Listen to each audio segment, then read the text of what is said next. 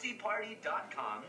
NOTSEE, not Nazi with a Z. That'd be like a cross-dressing Adolf Eichmann, Liza Minnelli impersonator. If I die of laughter during this segment, I don't want you to feel bad. I want you all to know that I died happy because this video is the greatest thing that ever happened. Have you seen how many hits he has? It's up to like 30-something million.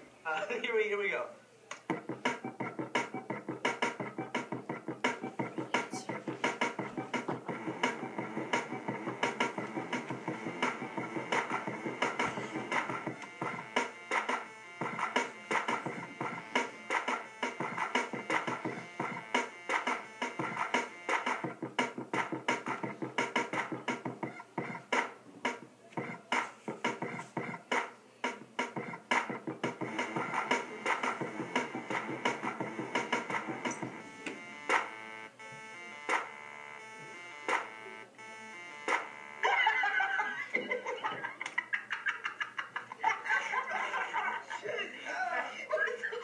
I'm gonna talk to this kid about everything. I wanna know what he masturbates to. Yeah. I wanna know if he kept the leg. Did he keep the leg? I gotta say though, man, I've watched this video enough. I'm starting to feel bad for the kid. I'm not laughed out yet, but I'm feeling bad. Feeling bad? The kid's got tons of hits because he's famous, right? I mean, what more do you want? He's got more hits than I do. I'm kind of in a weird way jealous. I don't need both legs. What am I? I'm not running marathons. So look out, you crazy Canucks. Something weird-ass this way comes. Next week, Wanderin' Wallace takes a raunchy road trip up to the Great White North to meet with a star. My only hope is that he doesn't cry too much. Join us next week where Wallace sits down with the one-legged wonder, the master of self-mutilation, of internet humiliation, the Kill Bill Kid. Which is about all you can do if you're the Kill Bill Kid, and you just sit your one-legged ass down forever. Oh, it's too easy. It was right there. You're going to hell, man. They're like plums, like low-hanging plums. I had to grab it. Until next time, I'm Teddy Kraft. And this is Wallace Brighton reminding you to join the Nazi Party.